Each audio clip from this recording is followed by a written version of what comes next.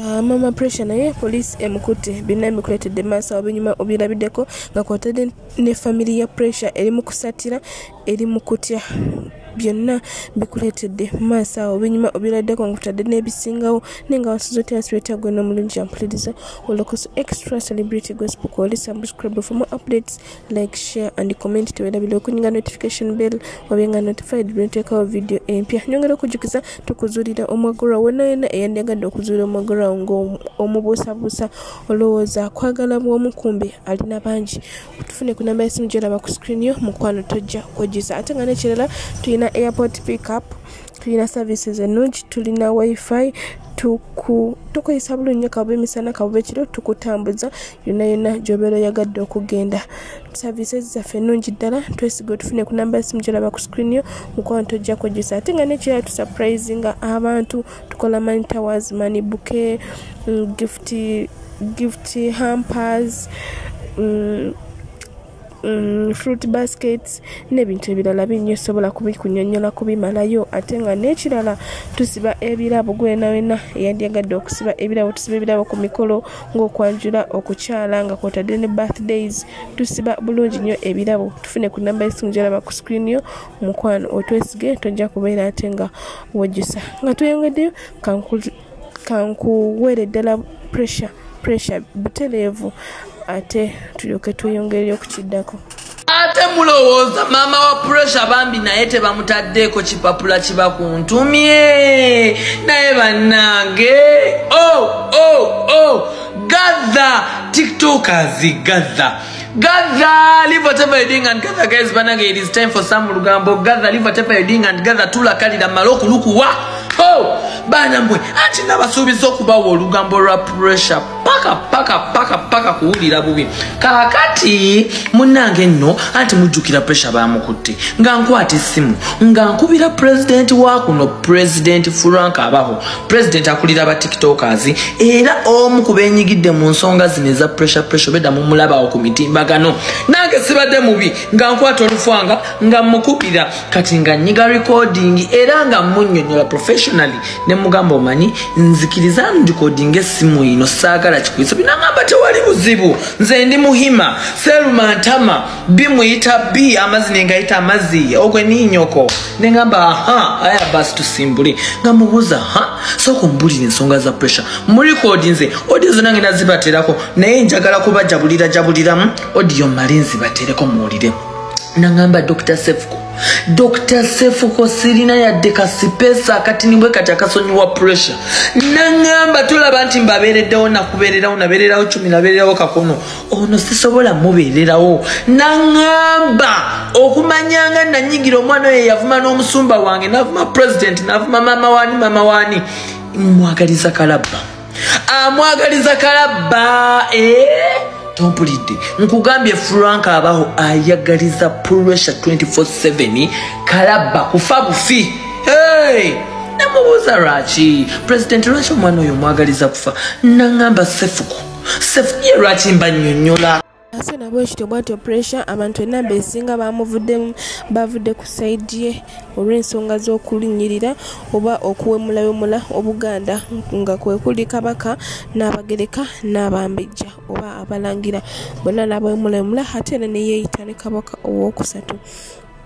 so kyaviridde abantu okuva mu mbeera nga kwotadde full figure y'omu ku bakitaddemu omukono ne batandika okubeera nga bateekako pressure okumulondoola nga oluvannyuma yabadde amaze okugyako ennamba ze z'amasimu naye nga omanyi abapoliisi bali professional batandise okumunoonyereza paka we bamuguddeko ne bamufuna mu hotel gye yabadde yeekukumye bw'atyo n'abeera ate ng'asibwa omukulu wa poliisi enanga avuddeyo najja nannyonnyola ku nsonga ezo era bw'ati bw'agambye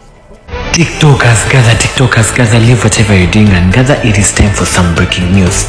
The spokesperson of the Directorate of Uganda Police, Fred Enanga, has just confirmed the arrest of our well-known TikToker Pressure, also known as Musana Ibrahim. Pressure was arrested yesterday and he's held accountable for the charges against the Computer Misuse Act, defamation, and many to mention. Pressure is accused for abusing the Kabaka of Buganda Kingdom, and right now the videos are being downloaded and transcribed by the Directorate of Uganda Police under the Department of the CID, Criminal Investigation Department. Let us pray for our TikToker. Meanwhile, let us see Fred Enanga talking about the arrest of the TikToker. Pressure. Uganda and also Uganda Kingdom. You are aware our crime intelligence task teams carried out this arrest on the 17th of February, where one Musana Ibrahim, 27, a resident of Kabuga Mukono, and also a resident of Chira Road,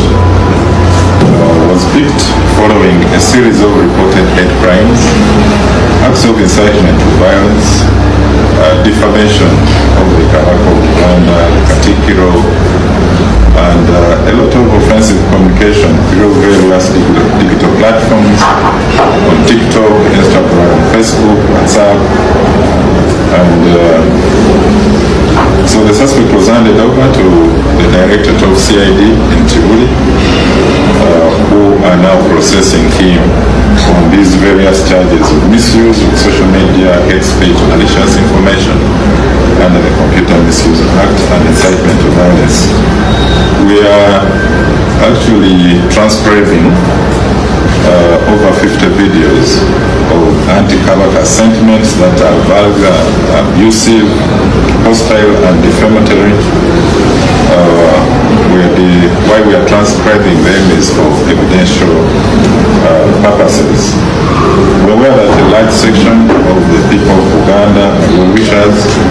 are not happy with such negative statements,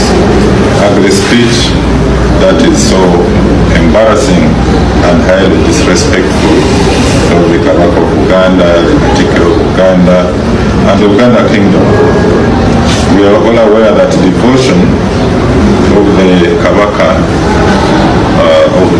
Uganda has long been the pillar of the Uganda Kingdom, which must be preferred, must be preserved at all costs. As a country, we have very, very strict rules against acts of incitement to violence, hate speech, and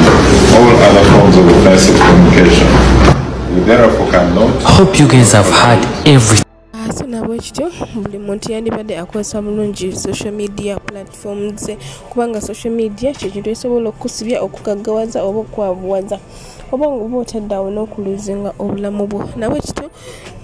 nyongera okwebaza buli alabye video yange to the end n'olabula nga tobuskipinze mukawo ndi musiimu era nsaba Katonda kwekyosinga okwagala nenyongera okujjukiza nti okyali kukola extra celebrity gospel. Subscribe for more updates, like, share and comment. Tiwerabira okunyinga notification bell obenga notified buli nteekawo video empya. Ate nga n'ekirala nyongera okujjukiza nti tulina airport pickup, tulina services ennungi, tulina free wifi, tukuno na kabube misana kabubeere kiro akabeyi kasamusama etera nga kakuteesaako obuteesa. Twesiga otufune ku namba y'essimu gy'olaba ku screen yo mukwano tojja kubeera ate nga wejjusa. Ate nga n'ekirala tukuzuulira omwagalwa gwena wena eyandiyagadde okuzuula omwagalwawo tukuzuulira bulungi nnyo obeera eyo ng'olowooza omwami kuliko omu oba omukyala akuliko omu kumbe nga muli mugotteko. Mukwano twesige tufune ku namba y'essimu gy'olaba ku screen yo tojja kubeera ate nga wejjusa tukuzuulire omwagalwawo. Ate nga nyongera okukongratulatingawo bonna abaami oba abakyala mwenna abakirayinti nga abazze ne mubeera nga babazuula banga muzuula omwagalwa mmwe bakongratulatinga newe wenna abeera ng'omwami akugatika nsaba Katonda akulimu obulungi gwa atakukabye maziga. Nekira tusiba ebirabo tulina money tower gift hampers ebimuli bya sente byonna tubikola nkotadde n'okusiba ebirabo by'okumikolo ng'okwanjula okukyala birthdays bino ebirabo tubisiba bulungi nnyo era nga bw'obirabaawo kabeeyi kasamusamu kakuteesako obuteesa. Twesiga tufune ku namba y'essimu gy'olaba ku screen yo mukono tojja kwejjusa.